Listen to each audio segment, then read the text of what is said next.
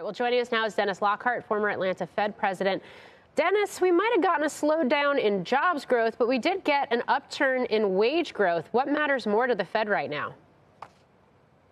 Well, I think the wage number is very important because whether it's leading the inflation parade or lagging the inflation parade, it appears to be part of the inflation story. And I think they're paying a lot of attention to wage growth, which does still seem to be in the fours on an annualized basis.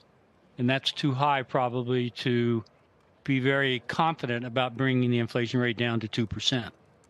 I mean, we keep talking about data dependence, and certainly that seems to be a key message from officials like Goolsbee this morning. But, I mean, you look at what the market's already pricing in. You look at some of the data we have gotten that has been largely stronger than expected. I mean, can we actually say that July is perhaps locked in and that it's really September that's in play and is the key question mark now?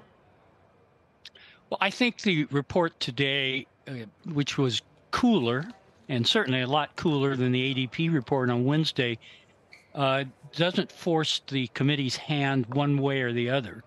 We're going to have another inflation report next week. That's what I think Austin Goolsbee was referring to. And the more data that come in and over the rest of the period before the next meeting.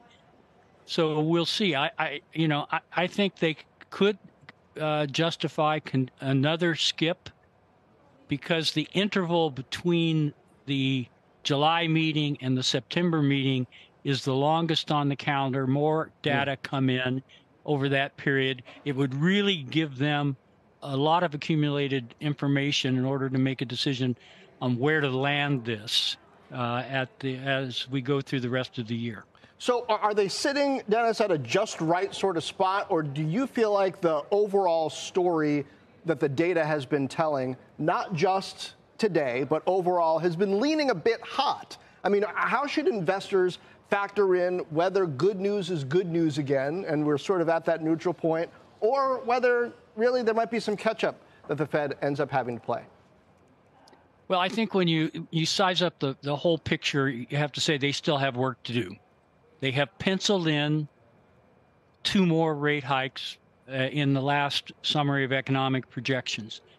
Penciling in is not a commitment. It's provisional. It's conditional. It's not necessarily going to happen. They're going to revise their projections in September anyway.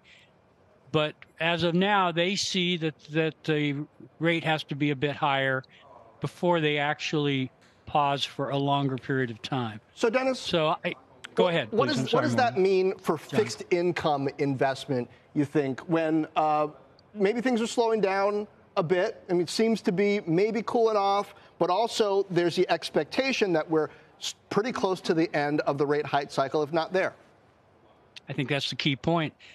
We are close to the end of the rising rate cycle, and therefore the fixed income world is going to maybe be looking at a different outlook for policy, which is probably bullish for fixed income.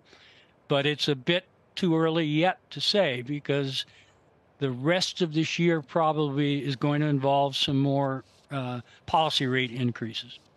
Yeah, I mean, I look at ISM services this week. You had the economy essentially picking up speed again. At least activity was up, even as price pressures were down. So, again, this idea of a sweet spot. But how real is the risk there that you do see economic activity begin to recover or rebound in a more meaningful way here? It just takes us back. In a sense, it's sort of the lesson learned from the 1980s and the Volcker era. Yeah, that can very well happen where you think you've got things moving in the right direction, and then you get some reports that suggest maybe it's reversing itself or it's stabilizing in some way, which is, in this case, would be undesirable.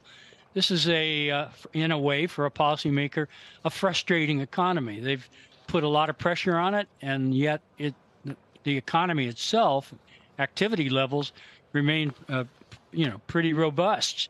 And everything's going well in the economy except inflation, which is too high. If I put myself in their shoes, they don't want to respond too strongly to what turns out to be a false dawn of some kind.